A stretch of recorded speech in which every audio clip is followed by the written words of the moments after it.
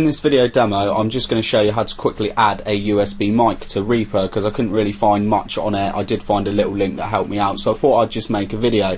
I'm not going to show you the full extensiveness of Reaper and everything it can do, because it is quite, it can get a bit technical if you want to do some advanced editing. Now, it is free software. They say it's free for 60 days, but if you just keep clicking still evaluating, you have it free forever. So first things first, we need to add a USB microphone. So you need to go to Options, Preferences, and Device.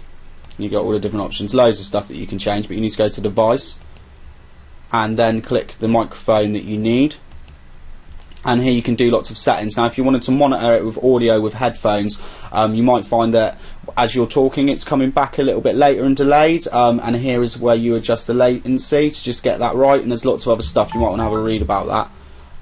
So I'll leave that bit for now, but I just want to show you how to simply record. So we've added the microphone, and then all we need to go is Track, Insert New Track, and here we can see a new track's come in the bar, and it's also down here. Now here's the option here, you click that for monitoring headphones if you want to listen to it back if you're recording an instrument, or if you just want to hear your voice back and check all your levels and stuff. So there's that little button and feature. So what we really need to do is, the mic's on this now, is just click record, and now here you can see as I'm talking the mic's picking me up, and then we just want to record that into the project. So simply press the record button here, and as you can see on the screen, it's picking up my voice, it's recording all the audio, so it's working fine. Click on Save All, that will then save the file. So there you go. And down here you also have FX that you can add to it.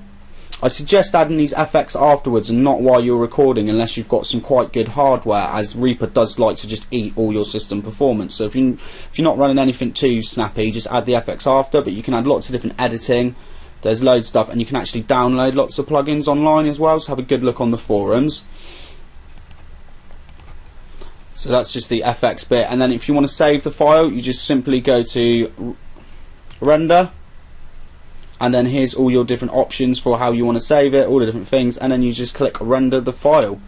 So there we go, just a quick video showing you how to add a USB mic to Reaper.